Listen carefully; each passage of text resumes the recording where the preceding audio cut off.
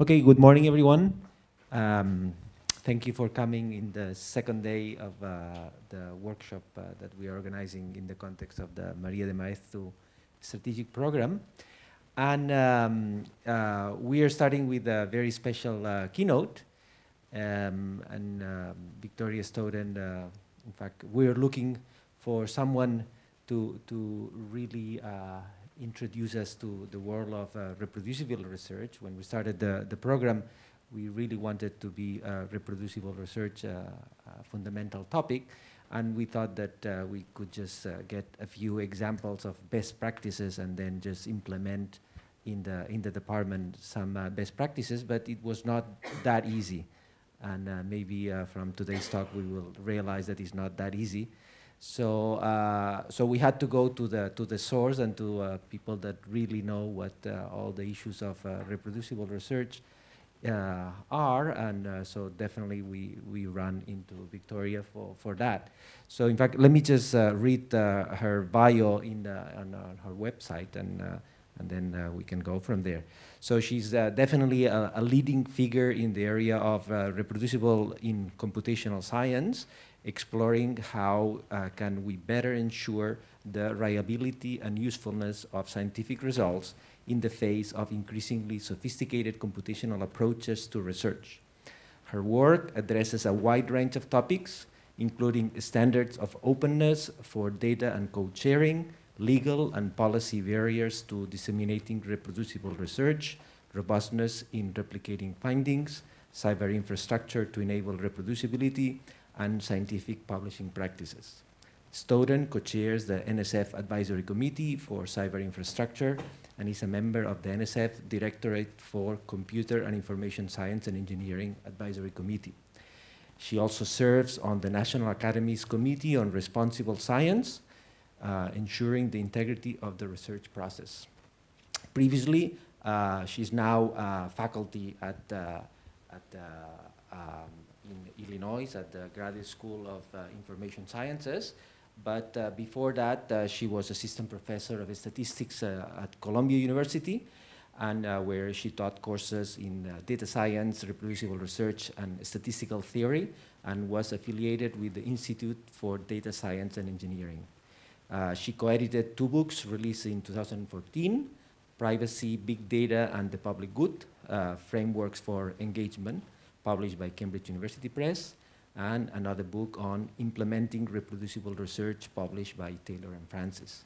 Stodden earned both her PhD in statistics and her law degree from Stanford University, and she also holds a master's degree in economics from the University of British Columbia and a bachelor degree in economics from University of Ottawa. So I think from this, it's clearly that we have the person that can tell us what reproducible research is and can enlighten us on a very interesting topic. So thank you for coming. It's a pleasure to have you here. Well, it's really a huge pleasure to be here, and I feel like now I know who I am, you know, this long. So what I did is I put some slides together, and I found your the discussion yesterday very interesting, and I tried to reflect some of that in the slides a little bit. So I also am going to try not to take the whole hour, so hopefully we have time for discussion. And I am very comfortable if you have questions on a slide or in the middle, just put your hand up and we can even just start the discussion right away, because I think this is actually what you're more interested in, is sort of learning and engagement. Okay, so I called the talk Reproducibility in Computational Research, and what I thought I might do is parse through different ways to think about the term reproducibility. One of the first things that you run into, I think, when you start trying to imagine what this might mean for your work is many different people have many different interpretations. So one of the things that I'm going to do is take notions of reproducibility and try and ground them in some of the technological changes that I know everybody's working in and everybody knows has happened, but really sort of how do we tie those changes into reproducibility. And then I wanted to talk about scientific norms. Again, this is to help try to understand what reproducibility might mean when you actually implement it in your work. So it's one thing to say this in an abstract sense. It's another thing to think about, well, what are we actually trying to do when we carry out the research? And how can our implementations of reproducibility really support what we're fundamentally trying to do in terms of discovery and in terms of the scientific method? Then I added this especially, so we have best practice principles. So it's not exactly what people want. I don't have a sort of flotilla of examples. However, I do have some nice examples. So I think it can support this, and then the discussion is really around the principles to keep in mind when implementing it in any particular situation. One thing that I've learned in the course of my research on this topic is the type of research people do is so highly varied. Even in one particular subject area, it can be extraordinarily different. So that has implications for what it means to actually produce work that other people can reproduce. And then I have a little bit of discussion on the end, if we get there, around what it means for the scholarly record. What mindset can we use to really imagine how we might start to behave in this world of radical transparency? And much of the discussion over the last few years around reproducibility has really been along the lines of, well, we have a serious problem in terms of being able to understand even what our colleagues are doing when they publish a paper. But I am optimistic that we'll solve this problem. So 5 years, 10 years from now, we need to think ahead to, what if we have all the code, all the data, all the methods, and everything is transparent, and this is a normal way that everybody just does their research? How should we think about what we disseminate, what the scholarly record should look like? So we keep this in mind, and I think we do sort of a little bit better in sort of sharing and sort of constructing ourselves for that future. Okay, so everybody here knows these changes. I think it's very useful to pull them out in segments. So the first change that I like to pull out that really is driving why we have problems in reproducibility now is enormous amounts of data. Discovery that's driven from data. It's less driven by hypothesis. Working with, say, for example, very high dimensional data, you have many more variables than observations. So this has revolutionized, I don't think is really too strong a word, a number of fields, including, for example, in the social sciences now that they've become, to a large degree, a fully sort of quantitative endeavor, as opposed to where they might have been 20 years ago with an enormous amount of theory involved as well. And so it's really kind of reconstructed how we think about how we do the research. So everybody knows that. Computational power, another one that people are aware of. It's a lucky coincidence that we happen to have enormous amounts of increases in computational power just when we happen to get increasing amounts of data. So we're able to do not just analyses on these large data sets in very sophisticated ways, but we can also do much more sophisticated simulations as part of the discovery, which is what some fields are built around, for example. So I think when you mention changes in technology that have really changed how we carry out scientific research, people will sort of mention those two. What I almost never hear anybody mention, although I think there was a little bit of it yesterday, another fundamental change is our contributions. Scientific intellectual contributions are now appearing only in the software that's written to support scientific results. So this isn't something that appears in the publication itself. They're standing in the software.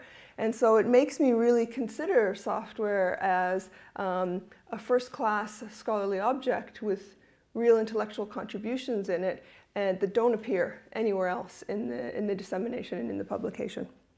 So I put a little screenshot there. That's Lior Pachter, who is a professor at Berkeley in, I believe, mathematics and biology.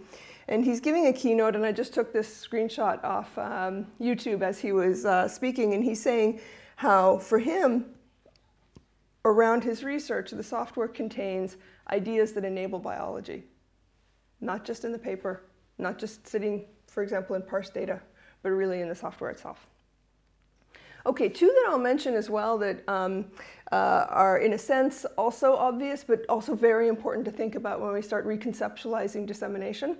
So the first one, of course, we are moving things into the internet. Now that's very obvious, but on the other hand, thinking about just sort of keeping that in the back of our minds is one of the technological changes when we start thinking about how we're going to reinvent the scholarly record and dissemination as we become radically transparent. The other example is often overlooked in my experience, which is when we start sharing things openly on the internet, we run immediately into intellectual property problems. So one of the things that I've done in my research, I won't talk about it too much this morning, but I have a number of papers on how to share your work in such a way that others actually can use it, can build on it and extend it in a legal sense. And the default is you can't, right? Because copyright stands in the way and other intellectual property barriers stand in the way. And so whenever you're delivering these digital scholarly objects, you need to make sure that they're permissioned or open licensed so that other people can actually go ahead and use them. Okay, I'll come back to all these points. They flow through the entire talk. Okay, so if I asked each of you what reproducibility would mean in your work, I think I would get some quite different answers. And one of the things in discussions around reproducibility that you might have run into here already is when people have a different idea of what the concept means that you're discussing, it's very difficult to sort of move to a standard or a resolution. So one of the things that I have found useful is to try and pull out pieces of what reproducibility actually means, and because each of these pieces has very different remedies associated with it. So the first type of reproducibility that I've identified, and maybe you can come up with others or sort of criticize, my three, but these are the ones that I've found useful. So the first one is empirical reproducibility. There is a lot of press and attention being given internationally, all over the US that I'm aware of, to irreproducibility issues in the life sciences. And this is a huge concern to people, of course, because people want to know that the drugs they're taking work and were properly researched and so on. So it really hits the popular media because that's something people can really understand. And so I've pulled those out as empirical reproducibility in the sense that, can I go to, say, like a similar wet lab bench, say for example in biology, and can I carry out physically the same experiment that you actually carried out? And so in a sense it's empirical, you're sort of doing things in sort of an empirical way, and it's the same idea of reproducibility that we've had through the sciences all the way through. So I think actually in those discussions we don't actually have anything new that we're talking about. We're really thinking about why did the existing system that's been around for hundreds of years break on those studies that were done in an empirical way. So I don't focus my research so much on empirical reproducibility, but this is probably 80% of the sort of hype that you hear around reproducibility.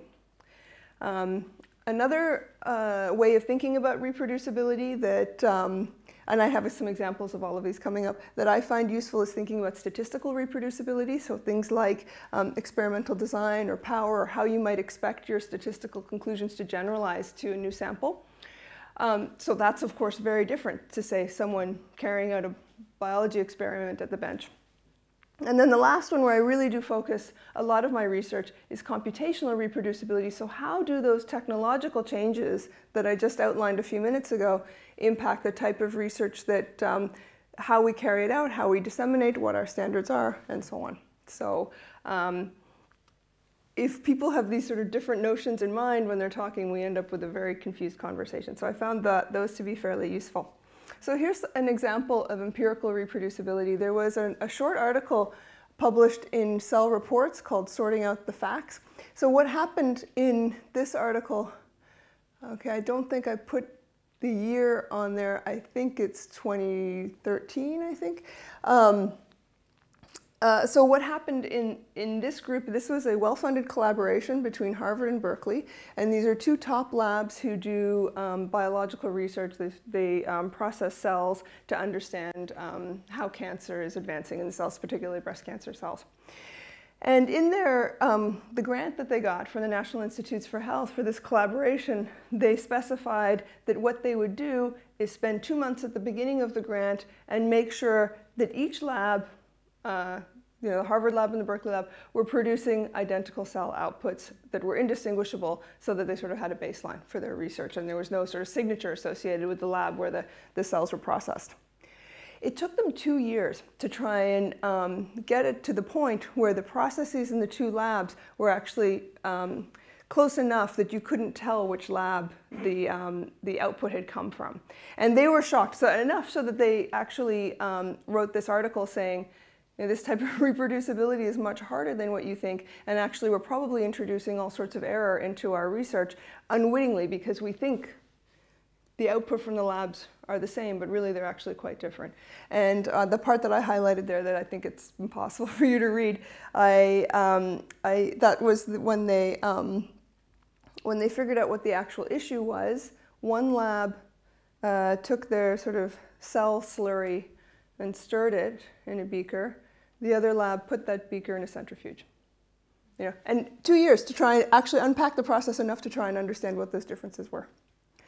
Another example that I just like to throw up, because the different types of reproducibility have quite different problems associated with them. So there was a workshop about 1.5 years ago, reproducibility issues in research with animals and animal models.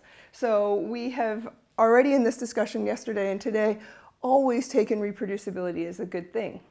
And if reproducibility means carrying out an experiment for a second time that means you're going to be killing animals, suddenly you have sort of costs and benefits involved in reproducibility. It's not necessarily always good to be reproducing an experiment.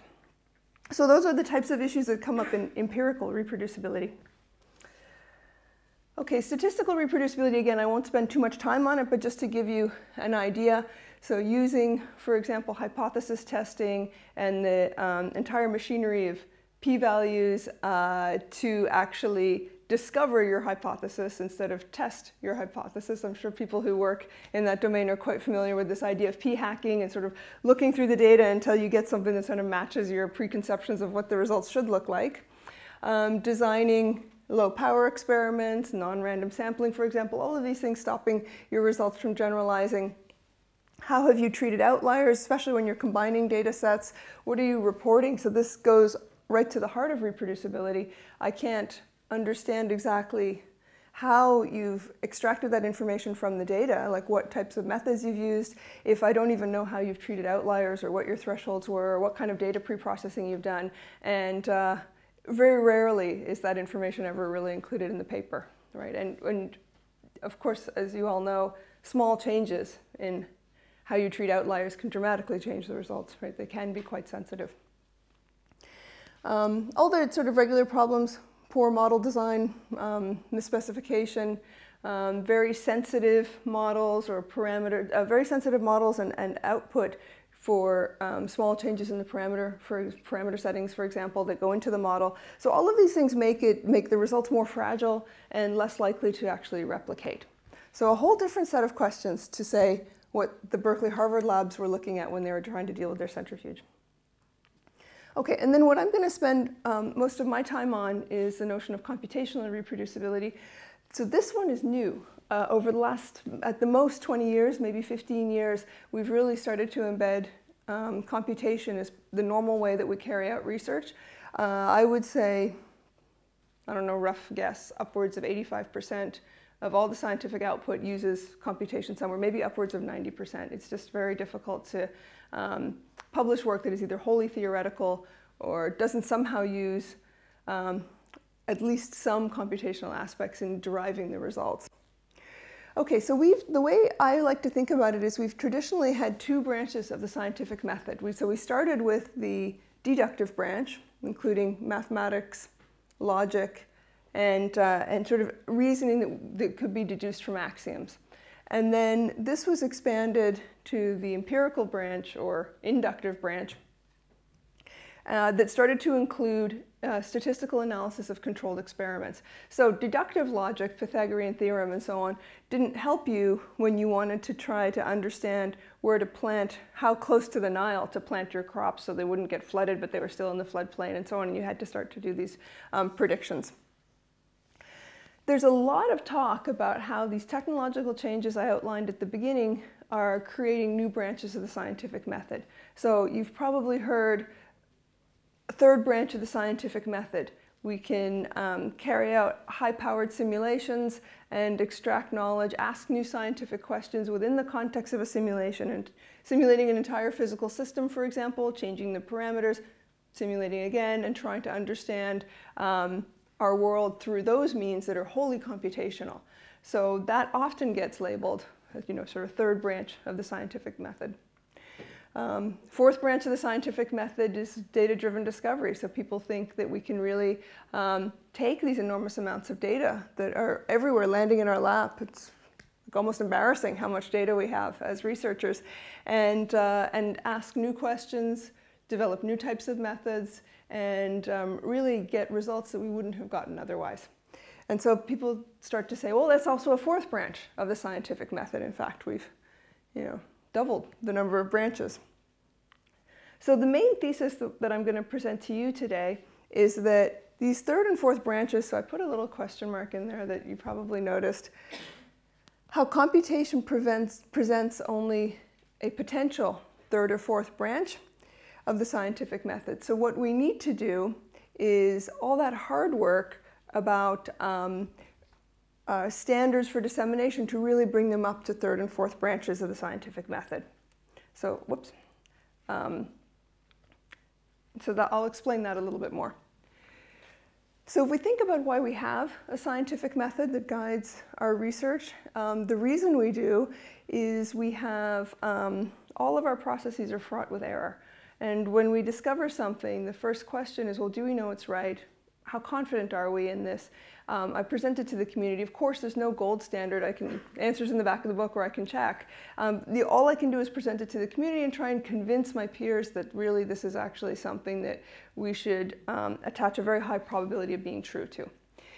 And so in the deductive branch, we didn't just sort of present Pythagorean theorem. It traveled with its proof. Right? So other people could actually go through and verify why we should believe that or use it. In the empirical branch, there's an entire machinery of hypothesis testing that's established. You use appropriate statistical methods, and then there's a very structured way that you communicate the results. If you try to publish a paper and just sort of leave the methods section blank, of course they won't publish that.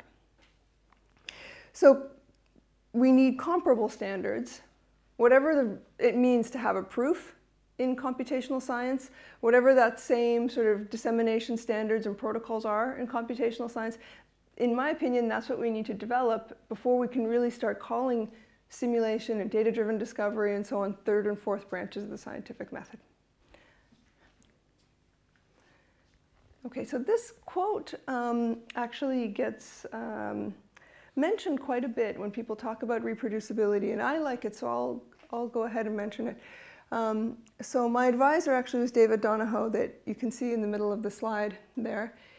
He was inspired by John Claerbout, who was a geophysics professor. I believe he's emeritus now at Stanford, who in 1992, he actually started refusing to sign a student's thesis unless he could reproduce it in the computational sense. So basically they would give him a makefile and it would chunk through and then eventually generate the thesis, including all the figures and so on. And unless he was able to reproduce the thesis on his system, he wouldn't sign it and the student wouldn't graduate. So he was very heavy-handed about it.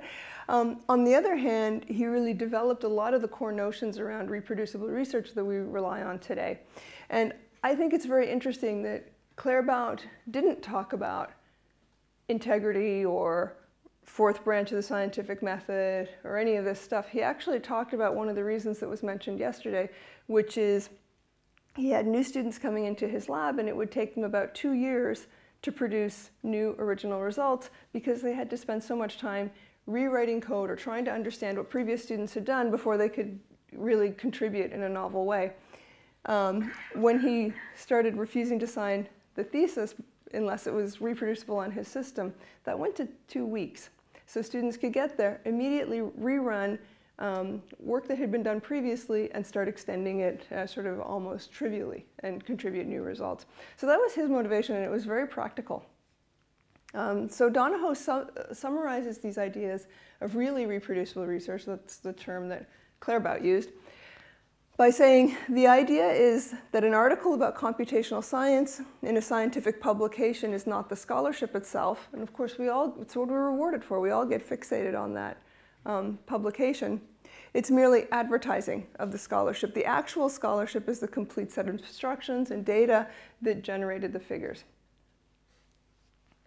Okay, so one question that I often get at this point that I'll just mention is people, they tease out 2 different ways to interpret reproducibility in the computational context, and they're exactly right. So one that I just mentioned in the thesis example, can I actually just run your scripts, run your code, using your data, using the same input parameters and same settings, and can I get figure 4 or whatever it is that you're putting in your paper or your tables? Can I get the same results? And people will say, but who cares, really? That's not a waste of time. You can't even, you're not extending scientific knowledge by that way. All you're doing is sort of verifying a computational system. And that's true. So they say, well, what would be really interesting is suppose I took your results from figure 4 and I sort of understood in an abstract way what you had done to get them. And then I recoded it all. And I started from new data, new collections, and I independently tried to generate the figures that are in your paper. And then if I get the same thing, then this is a real scientific contribution and it's very interesting and so on. And I think that's true and that's right. And I'm not arguing that running someone else's code and making sure you can get their results, or even your own coding and getting your own results, is a new scientific contribution. However, I can guarantee you, if you go through and you code up someone else's work, and you try to get the same results, even if you fully understood what they've done, I guarantee you, you won't get exactly the same results. It's just the pipeline is just too complex these days. The systems, there's too much that we can't control on them, and you will get something a little bit different. So then the question is that difference real? Like, are you actually providing counter evidence for the findings that were published? Or is that difference just noise that's in that discovery pipeline and that we should ignore, and essentially you've come up with the same results? And the only way we're going to understand how to reconcile those differences, whether they're real or apparent, is if we can actually run through the scripts and generate those results in that sort of less exciting way. So I think we really need both. We need to be able to have that level of transparency that allows us to do that diff between the different methods that actually produce the result. But of course, that doesn't mean that the results are correct, right? We can reproduce terrible wrong results all day, and it doesn't mean that they're actually right. But that independent reproduction and being able to understand how those 2 approaches differed, then that's something that we can really start to say, okay, so that corroborates our results, that's counter evidence, and then we can really start to have that discussion. Okay, so norms. I think it's useful to think, in thinking about this, to think about why we have reproducibility or where it came from, and in the responses, what's appropriate. There's an enormous number of responses that can be taken when trying to make your work reproducible, with varying degrees of work that falls on the researcher too. So we all have a bias maybe as to which ones we might prefer. But so thinking about the norms can help kind of parse out what's important and what's not, or what's idealistic and what's important for us to actually do. So the 2 that I focus on here, so Merton in 1942 came up with these 5 norms of scientific research. They are not uncontroversial, even though I'm setting them up here as if they are uncontroversial, but I have found them helpful in guiding my thinking around these issues. So communalism, scientific results are the common property of the community. Universalism, all scientists can contribute to science, regardless of race, nationality, culture, gender, and so on. Disinterestedness, as researchers were acting for the benefit of a common scientific enterprise rather than for our own personal gain.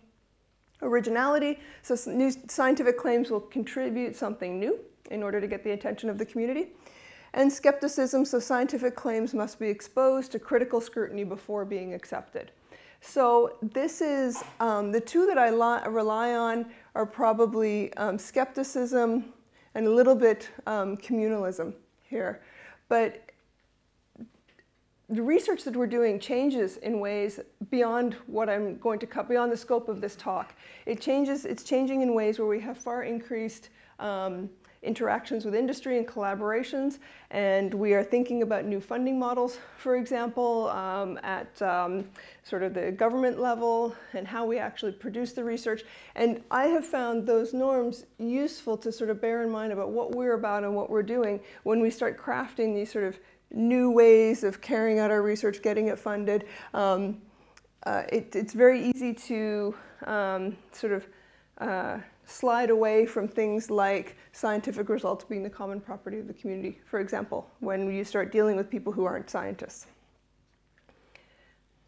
Okay, so skepticism, the last one there, I'll just mention a historical note so we can independently verify the claim. So this is the one that I think really drives a lot of our need for transparency, why it's an issue, and what's going on behind reproducibility.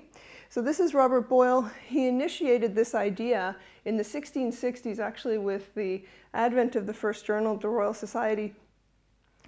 He wanted to be able to reproduce experiments without having to write a letter to the author or some of the original paper, or somehow have the author involved. So that's where we get this idea that you shouldn't have to email the author if you want to understand their work. It should be, in theory, contained in the paper, according to Boyle. So then the question is, he of course wasn't dealing with computational methods, he was dealing with sort of air pumps and sort of vacuums and what I was calling empirical research. So how do we take that notion that worked for the empirical setting and apply it to the setting where we have deeply computational research? Okay, so here's the part everybody has been waiting for. Okay, best practice principles. And now it's too built up because it's just not that, it's not going to solve all the problems. But it's sort of like the norms, that maybe there's things here that can guide decisions. Okay, so I actually have a paper called Best Practices for Computational Science. I dug it out and put this up there. So software, infrastructure, and environments for reproducible and extensible research. This is from 2013, so already it's 3 years old. Already the ideas here, I would probably write a little bit different paper today. Things move so rapidly around this area.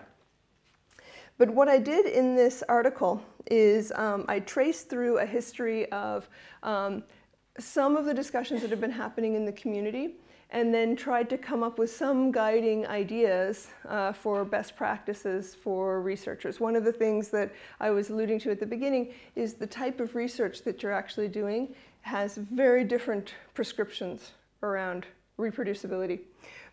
Okay, so in the computational context, so I actually did this sort of Yale roundtable in 2009 that you can see the sort of bluish writing up there, reproducible research, addressing the need for data and code sharing in computational science.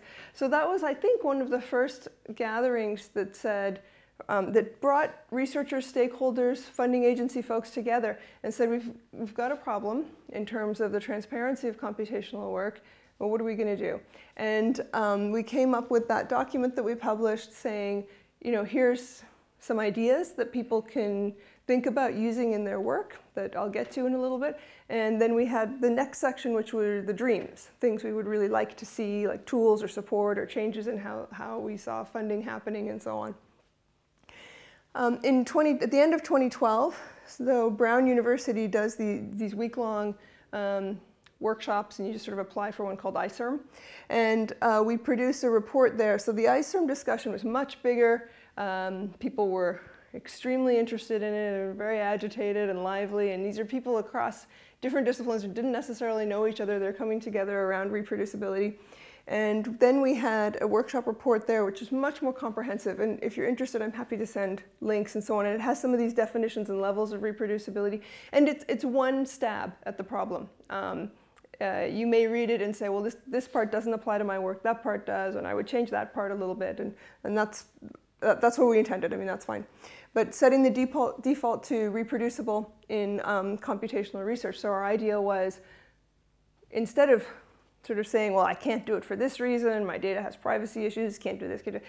Make everything open, transparent, reproducible, and then deal with the exceptions. Okay, so you have an exception because you have, say, human subjects in your data, so clearly you're not going to be putting your data on the web. But everybody else who doesn't sort of have that exception, then they go forward and try and make their work more transparent. I put this one here too. So Exceed is a tool that I think I heard it mentioned actually yesterday that some people use.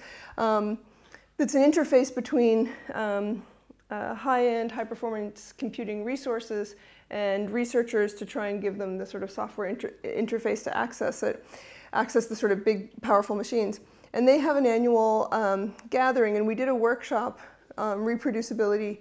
It's a little bit blurry.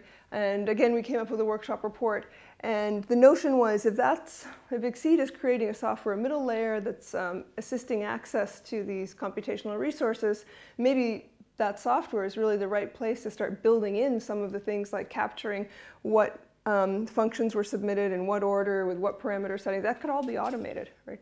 And so I think it's interesting because one of the arguments also mentioned yesterday against reproducibility is the underlying hardware, this computational system, can change.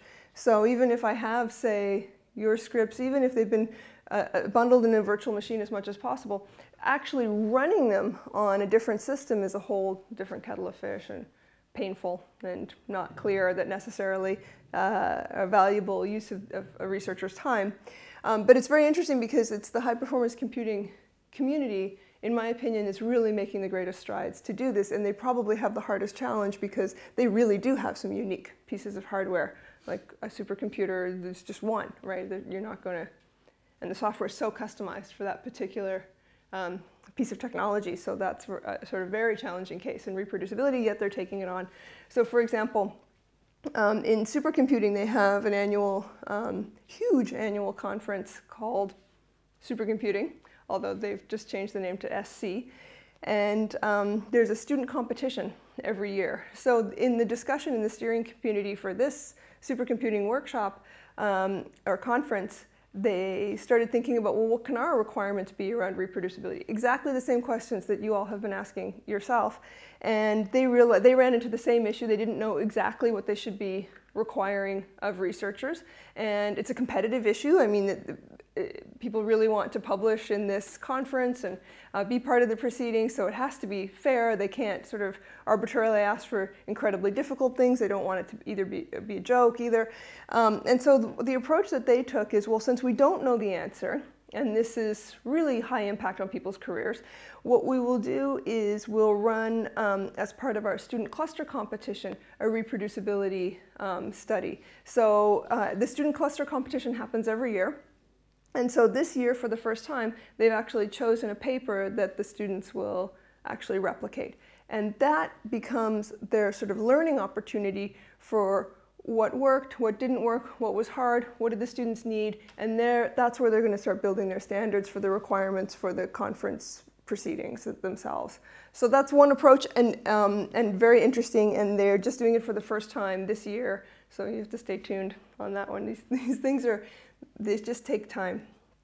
Okay, so this is a wall of text, but I'll summarize it for you. But what I wanted to do was pull out, this is text from a 2003 report, just to let you know how long these issues have been on the forefront of some people's minds and discussed. So that's, we're going to be close to 20 years of discussion on the topic in about 5. So this is National Academy of Sciences. The publication's called Sharing Publication-Related Data and Materials, Responsibility of Authorship in the Life Sciences. So they were focused on the life sciences. However, I think what they're saying does generalize. So here are their principles from that report. Principle 1, authors should include in their publications data, algorithms, other information that's central or integral to the publication. That is, whatever is necessary to support the major claims of the paper that would enable one skilled in the art to verify and replicate the claims. So you'd think that was, I just wrote that this morning, right? But that's actually 2003. I didn't write that, but that's 2003. And coming from the life sciences as well. And you can see how they're quite sensitive to the computational aspects of talking about algorithms. In many of the discussions that I've seen around reproducibility in the empirical sciences, you almost never see code mentioned. They might talk about data sharing at the most, but they have somehow skip over code. So I was very happy to see algorithms mentioned in there. Okay, in exchange for credit and acknowledgement that comes with publishing in a peer-reviewed journal, authors are expected to provide the information essential to their published findings. We don't have those standards today, still. However, a number of journals are really moving towards those requirements and rapidly moving towards it. Okay, so principle 2, if central or integral information can't be included in the publication for practical reasons, large data sets, human subjects, there are sort of real reasons, it should be made freely and readily accessible through other means. Well, okay, you can see it's 2003 when they say, for example, online. When necessary to enable further research, integral information should be made available in a form that enables it to be manipulated, analyzed, and combined with other scientific data. So they're already layering additional work on people. So I sort of haven't mentioned that issue, that I've just sort of said data and code, but again, that's very abstract. And when you actually think about sharing your data or your code, things like formats, interoperability, what kind of metadata standards do you need? Do you want to make this something that's machine readable or discoverable? Where do you actually share this? All these issues start to kind of float up to the surface. Principle 3, if publicly accessible repositories for data have been agreed on by a community of researchers, and there are many communities where this is really the case, and are in general use, the relevant data should be deposited in one of these repositories. So we have domain-specific repositories, many of them around, say, the life sciences, genomics, funded by NIH, other repositories that have just sort of either started as an institution, a repository as a particular institution, and then kind of become the standard for the domain.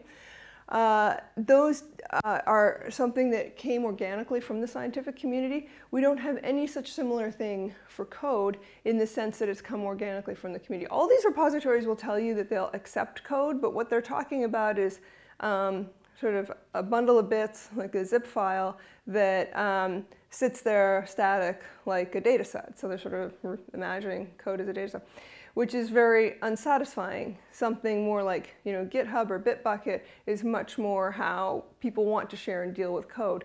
GitHub and Bitbucket aren't from the scientific community. They're, you know, GitHub's a commercial enterprise and so on, the closed source platform. And it's largely becoming the standard now for how scientific codes get shared. But when we think back to Merton's norms and we think about that engagement with people who have different sets of incentives than we do, I don't have better options at this point. I think GitHub's great, but they're not organic from our community the way some of these data repositories were, and people knew about them in 2003. So it's just something to think about. I mean, you also think about, we sort of have kind of cycles in code sharing platforms that people probably remember. SourceForge, right? 10 years ago, gone essentially, no one uses it. And then people used code.google.com quite a bit, sort of moved their code over from SourceForge. Now people have moved on to GitHub. They'll move somewhere else. It's about a 5-year cycle. And so the permanency of these objects is something to think about as well. The idea that you could read a paper that's 5 years old and still be able to reproduce the results seems desirable, right? It's not easy. Try a paper that's 10 years old. And I'm leaving aside the issue of actually running the code, which is, you know, 10-year-old code is probably not ever going to run. However, it still can be useful to look at what the parameter settings were, how they implemented the algorithms, and what the decisions were. Okay, so here's the best practices that I came up with in the paper. The first one, open licensing for data and code, sort of the software aspects that travel with the object and for the data. So you pre-permission these objects, and I can talk more about this if you're interested, so that people can legally just click, download, use. I would put citation recommendations with anything that I shared, so hopefully people go ahead and cite however you prefer them to actually cite the data and the code. Workflow tracking. I think it's very difficult to produce reproducible research if it's something you decide to do after you've written the paper. You really need to sort of start at the beginning of the research process and take those pieces of information as you're going through that you think you're going to need to share at the end. So having that, that additional piece of information that tells people what order to run your functions in, what parameter settings there were, all those little pieces of information they need to actually run and produce the final results. Data available and accessible. Version control for data. People generally don't think about this one. I think it's very important.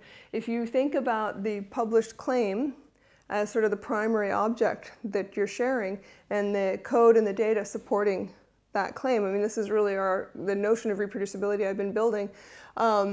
If you have a data set that kind of got fixed or updated between publication and when a user reads it, I mean, you've broken reproducibility, right?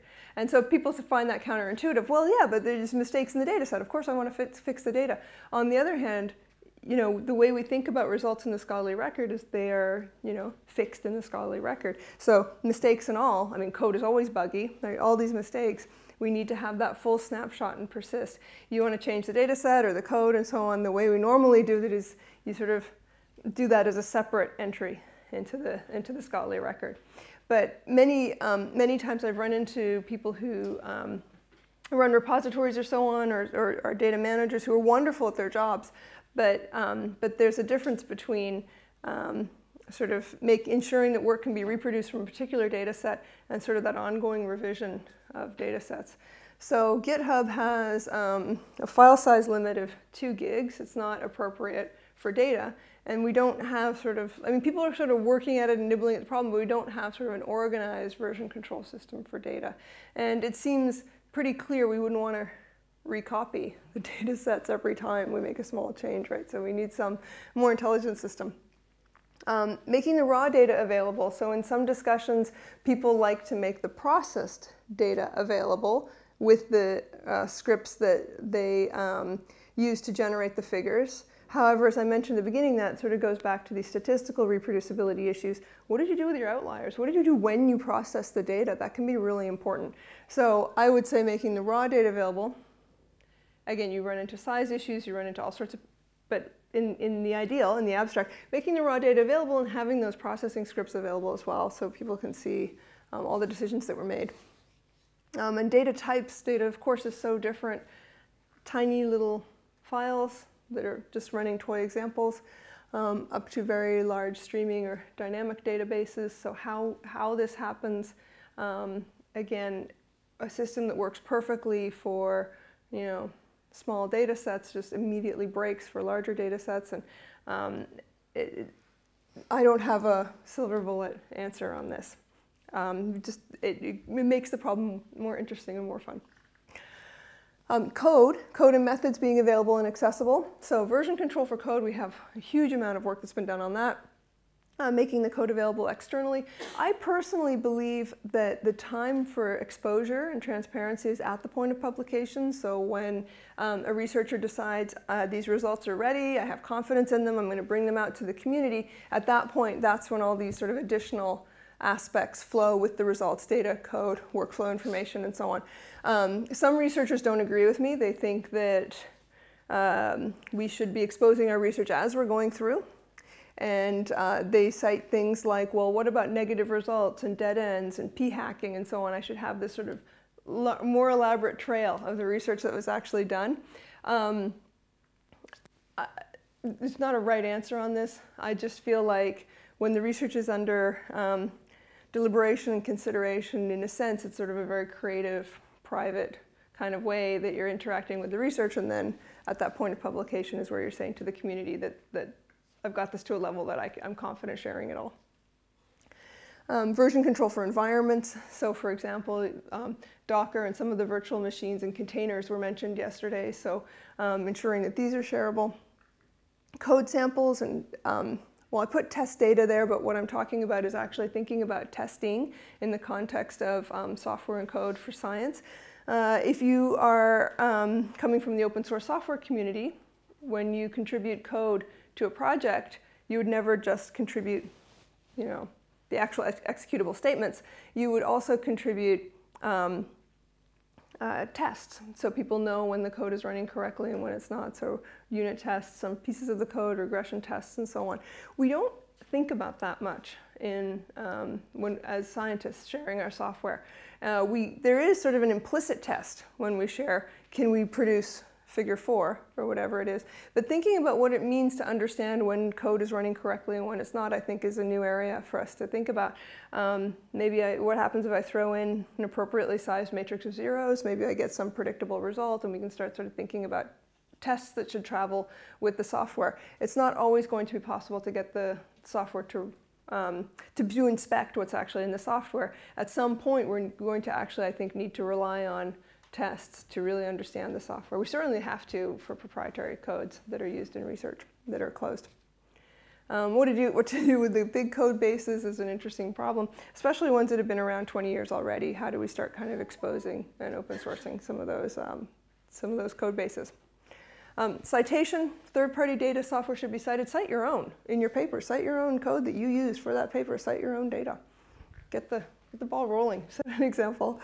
And then, of course, it almost goes without saying that if there are requirements that you're subject to, like in your department, for example, or your funder, the sort of person who's given you grant money of some sort to do the research, has requirements, obviously you're going to comply with those. They're never going to be, well, I don't want to say never.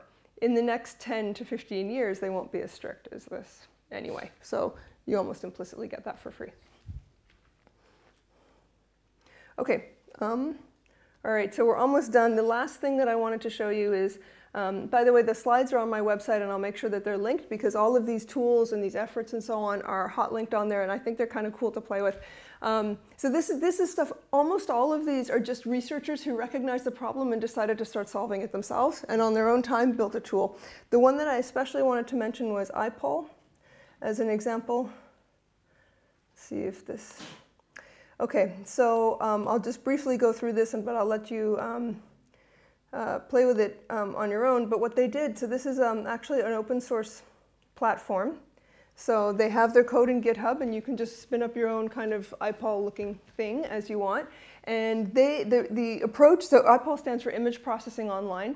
And the approach that they took was to create a new journal and have this reviewed, and then this article appears organically in this online journal. It's a whole other question I can talk about, whether to start a new journal or try and change existing journals. I think it's better to stick with the existing journals, but they did it in such a way that they organically do this. So let me just choose a paper here.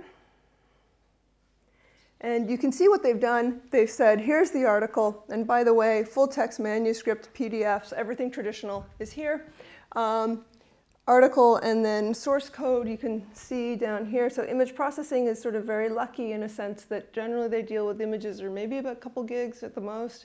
And and then most of the impact is in the actual algorithm that they've developed, so in the source code. So they have the source code here.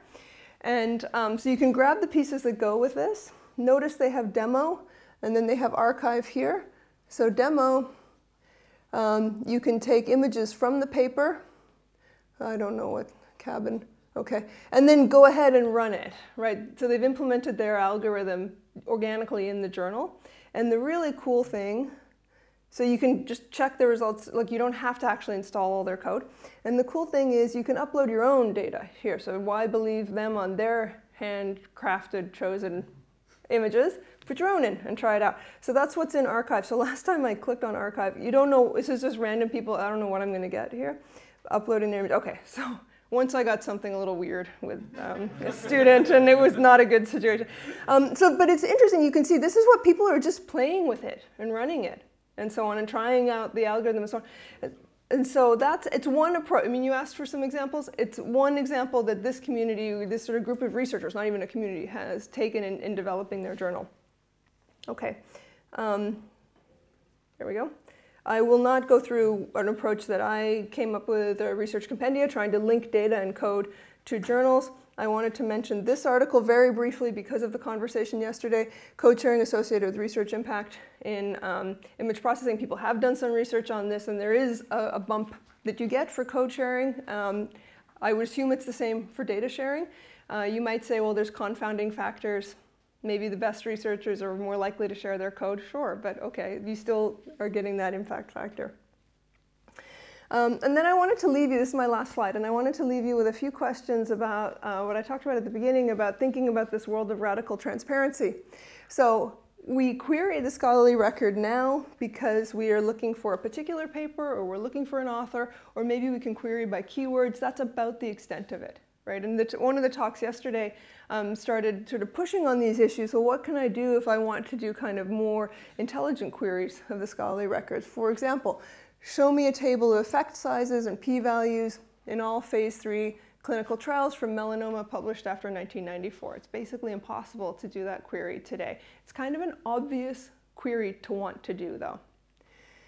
Name all the image denoising algorithms ever used to remove white noise from the famous Barbara image with citations. So actually, I don't know if you noticed, I went over it really quickly, but in that random IPOL paper that I chose, Barbara was in there. So presumably, we would pull that paper as well as whatever else. Impossible. But I would want to know, right? What's happened around Barbara? Who's manipulated what for her? List all the classifiers applied to the famous acute lymphoblastic leukemia data set, along with their type 1 and type 2 errors. So with a student, we actually tried to do that manually, just to see how hard it is, of what kind of papers we could come up with. We found about 13 papers and something like a little over 20 classifiers, but it was by hand. It's not a query I can actually do. I'd like to do that. If I want to apply a particular classifier to the data set, I'd like to know that I'm not duplicating someone's work, and it's hard to figure that out. Create a unified data set containing all the published whole genome sequences identified with the mutation in the gene BRCA1. So come up with your breast cancer data set. It's hard to generate that. You have to kind of go to the sources and start piecing the data together. These are all kind of obvious for scientific query, though. Randomly reassign treatment and control labels to cases in some particular published clinical trial. Calculate effect size. Repeat many times. Create a histogram of these effect sizes. Do it for every clinical trial published in the year 2003, say. Listing trial and histogram side by side. So are the effects real or not real in these clinical trials? Very difficult to do these queries. So I leave it there as my last slide to sort of spurn thinking about where we can actually take this, and how core this is to the types of things that we're doing as a scientist and the way that we're disseminating our knowledge. So I'm happy to take questions. Thank you.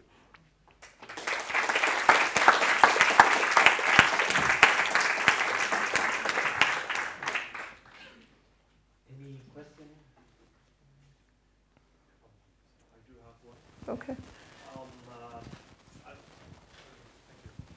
Hello. I had read about p-hacking before and reproducibility problems in statistical science. And one of the things that came up was people discussing the possible inadequacy of p-values and difficulty of understanding them. Is there any sort of alternative method pushed?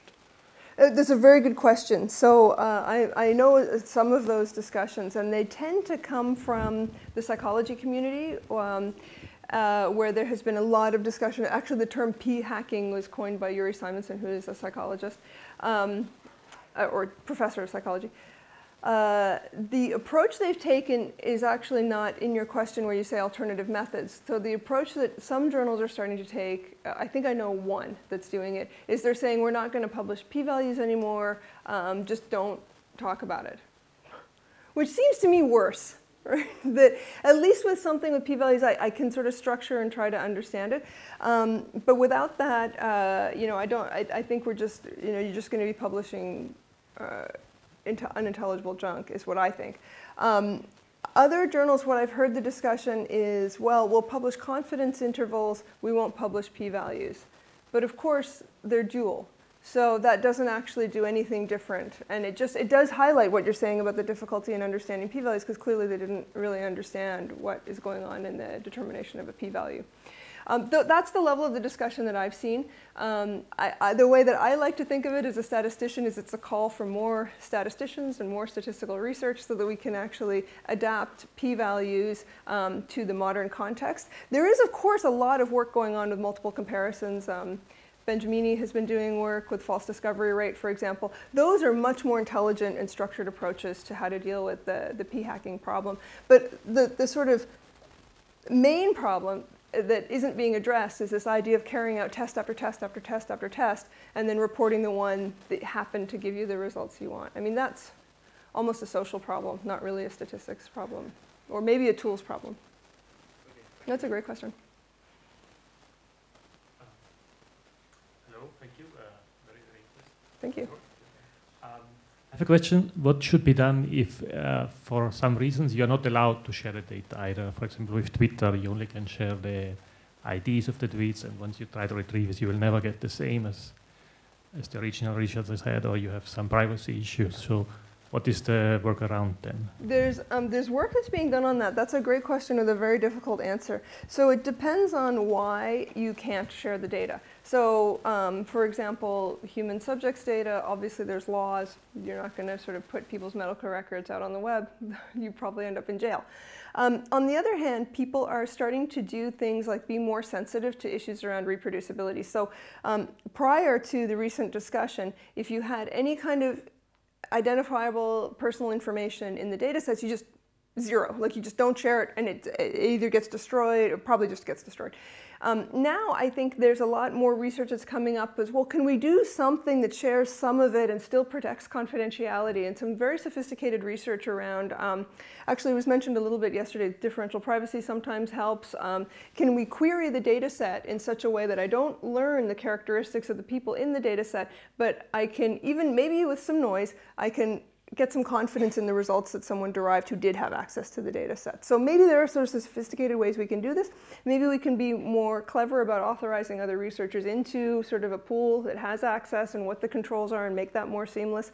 We're also talking about sort of cultural issues too, as people, like quantified self-movement, people have a lot more sense of ownership over their own data for their own bodies, and they'll say things like, actually, I want you to share my data with other clinical trials and so on. I don't want you to ask my permission every single time. And right now, we don't really have a mechanism to facilitate that. We just sort of have this machinery that says, no, that it's bad for you. We can't actually, all the linking that was talked about yesterday, we can actually not guarantee your privacy. Well, I don't care about my privacy. Well, no, we're not. So I think we'll see this cultural evolution as well as we become sort of more comfortable with people who want to actually share the data.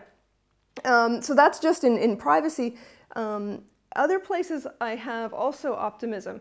So for example, if you work with Google, Facebook, sort of flashy types of companies to collaborate with, there's no way you're sharing the data that's based on, right? In fact, if you're working with Facebook, you've got the Facebook laptop with their stack on it. And in fact, you're probably now, I think, even actually at Facebook. So you're doing your fellowship there.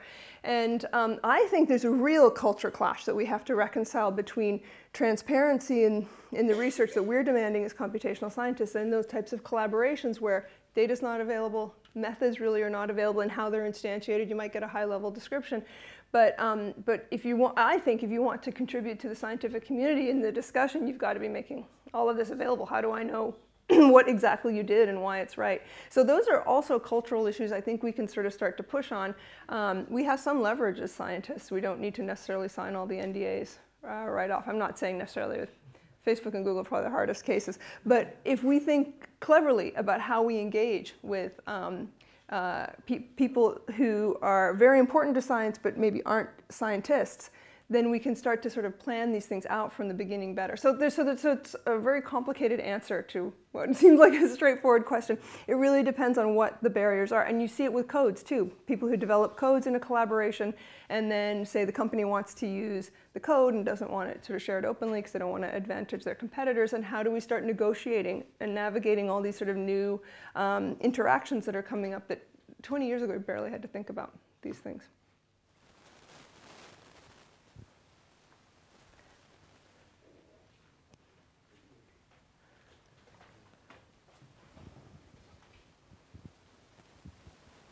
Thank you for a great talk. Oh, you're welcome. I don't know about the US regulations, but I know roughly about European law.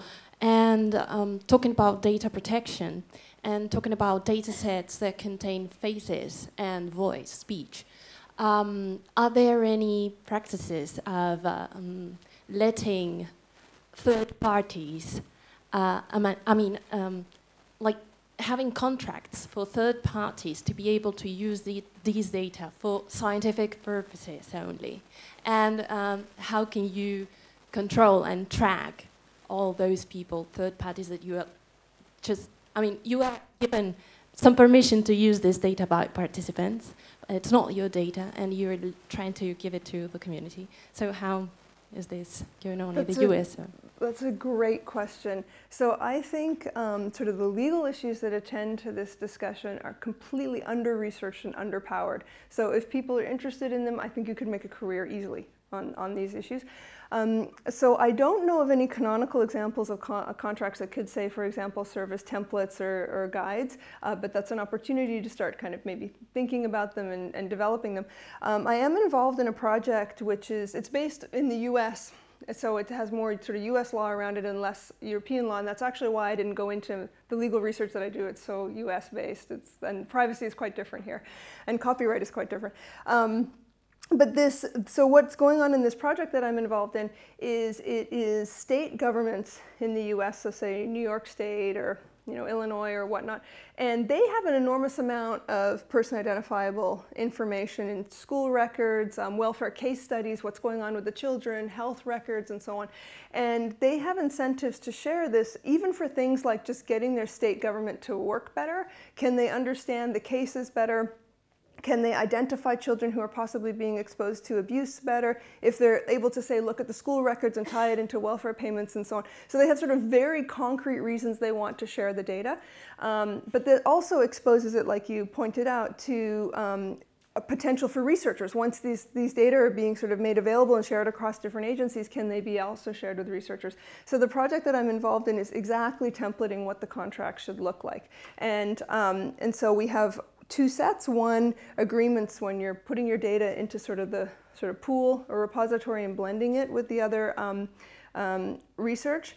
And then the other contract is for the researcher, the user on the other side, what they're actually agreeing to and sort of sharing and downstream tracking and so on. It's all very new.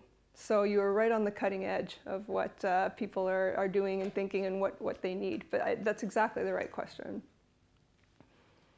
Just one more question. Thank you for the great talk. So I'm interested in the case when the paper itself has more open license than the license for your code and your data. So for example, if you're working for Microsoft and you cannot share your code, yeah, but you still publish in a journal that is completely open, isn't there a contradiction to the fact that I agree with that your paper is more like a snapshot of your research? The advertising. And yeah, good word, thank you. Yes, so there's a huge. Do you know of particular cases in which there is some workaround for that when we want to reproduce the work of some Yamaha or Microsoft project, in which part of the code or there is some mechanism that allows to share their code in an open journal? Yeah, thank you. Okay, so that's a very interesting question because normally it's the other way around. Normally the journal is very tight around copyright and nobody has really noticed or cares about the code. So the researcher shares the code because they just wrote some MATLAB scripts or whatever it is themselves or R scripts or whatnot, and they just share them. You're talking about the reverse where you actually have, say, a permissive open journal, open access journal, and then they've relied on some proprietary codes that aren't shareable. So that's, I don't think the journal would actually try to exert leverage. Maybe they're starting to, but I don't think they would over the code. But we can do things like, so if I really can't share the code, like, and you try all the charm and negotiation with Microsoft that you can, and you still can't get the code open, the next thing I would like to do is set up a series of tests that help me understand how the code is running and how it works. So I can sort of start to glean what those core operations actually are in the code. It's maybe not as good as having it open to play with myself, but at least that's sort of a step in the direction. And then the other issue is sort of cultural in thinking about how we as a community engage with our collaborators and making sure from the beginning that we're going to be able to share the products or at least do the best we can in terms of sharing the products. Right now we kind of don't really do that, so you're probably running into papers where someone else has just made it difficult to get a hold of the code. It doesn't take Microsoft or a company to make it hard to get a hold of the code. Just try it on any old paper. It's really hard. but we're changing and we're moving. And I think that sort of education around these issues and discussions, and I'm seeing the journal standards around what they accept in terms of code and data rapidly changing. It's not to the level that you're describing there, but in terms of full openness, but it's rapidly getting there. And I think this type of thing, here's my prediction. 5 years, 7 years, it won't be acceptable to publish this anymore. But we've got this black hole right now before we get there.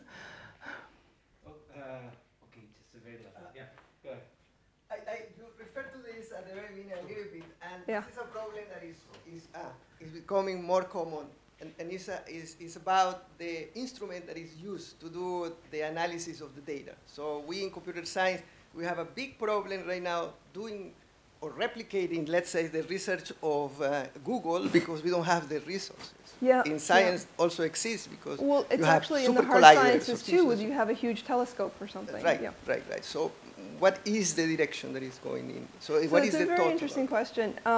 That worries, actually, I think. I've heard these discussions in computer science, like, for example, in the Science Directorate at NSF.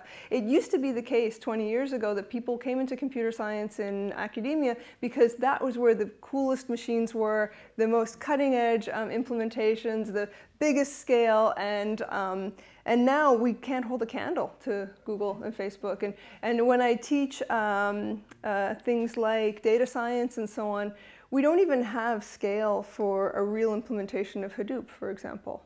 And so people say things like, well, I'd like to know scale at Hadoop because I want to go work at Google and so on. And even the training is not, I can't train them on a Google-like system before they go, for example. And so, so then the question is, yeah, so that there's this kind of like whole entire access to resources that I don't see that changing actually in academia. So when you have sort of a unique instrument, for me, my approach would be, there isn't a known solution that I know of, at least. But my approach would be to try to see, well, what can I do that's similar? Basically build analogies. And how different is it? And where do I expect sort of error to creep in when I'm actually mimicking that sort of larger instrument? But instrument availability is a problem. It's actually one of the reasons I stay away from empirical reproducibility, because you need sort of the bench or the tools and so on, and that makes reproducibility much harder than if I'm just sort of passing around software or data. So it's a very hard problem. These supercomputer centers that are usually run by governments or government funding situations. So isn't that maybe possible that through government support we can replicate at least partially these instruments that are somehow used? Maybe. It's an interesting question, but also think about the architectures. They're totally different in the two settings. If you think about what Google and Facebook are doing, they're not using supercomputing. Maybe IBM has a couple or something. What they're all doing distributed computing. And this is... What I'm saying is using the same type of programs to develop these, so instead of supercomputer centers, data centers, let's say. Okay.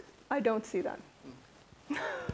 I have an affiliation with NCSA at Illinois, and there are communities around these supercomputers. I don't think they're going anywhere, but it is something I think about a lot. Okay, so let's leave it here. So really, thank you very much thank you. For this talk.